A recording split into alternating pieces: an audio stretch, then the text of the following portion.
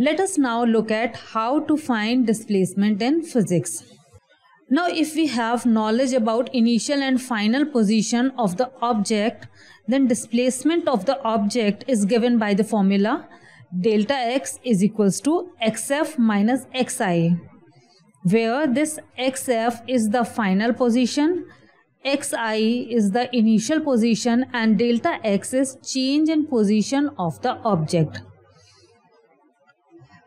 Now this formula gives displacement of the object moving in a straight line.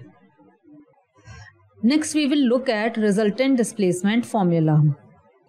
Resultant displacement formula is used when distance from point of reference is used to specify initial and final position of object. Despite the fact that distance and displacement are not the same thing, displacement problems will tell you how many foot or meters an object has traveled. Problems would also mention along which direction, north, east, south or west, our object is traveling.